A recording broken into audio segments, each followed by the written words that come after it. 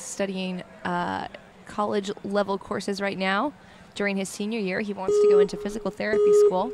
Now, I assume that was filled out a couple months ago, which means he would have just graduated high school.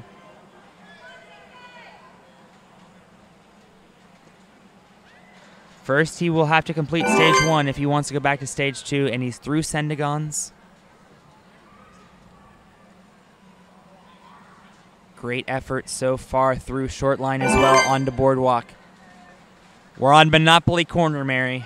Monopoly Corner. Find that reach, yes. And he definitely has the wingspan to get past the spinning element.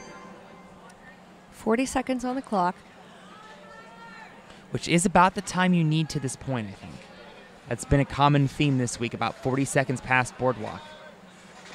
Well, he does the right thing, only taking one backswing on each of those Park Place boards. I'd like to see him get off of this obstacle before he gets under 20 seconds.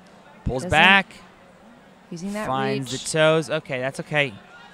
Uh-oh, now he's starting to lose time. He's going to need to link these movements here.